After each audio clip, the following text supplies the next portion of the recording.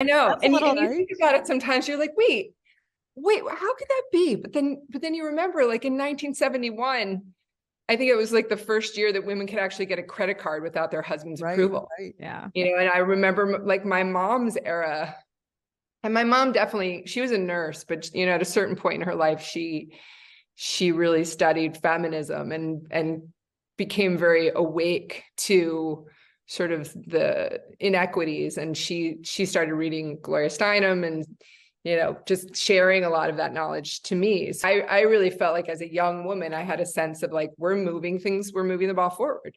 And there are a lot of places that still aren't for us, but we're going to break those glass ceilings. We're going to get in there.